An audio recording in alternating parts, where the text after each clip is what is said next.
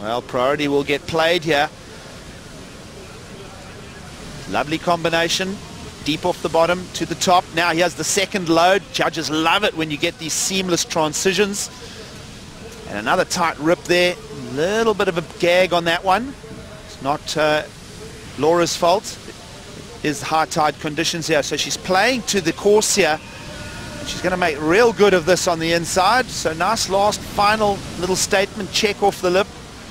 And that will very much possibly add pressure to Alessa Quizon's requirement. Yeah, we'll try to cue that up there. I think for Laura, let's see, the start of the wave was nice. There's actually that lip we've been talking about, and she extends into a backhand cutback. That second one, the wave's starting to lay down.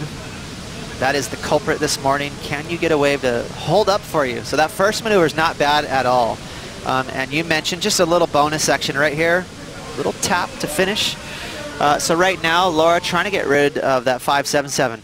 Well, forehand approach now from young Alessa Quizon. Body dynamics on display. She brings it around now. That's a lovely tight snap. A medium-sized wave, but a little cupped face. And Alessa back to work here.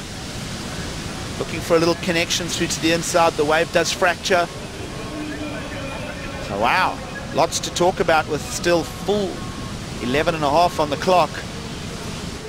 Conditions holding steady here. Offshores.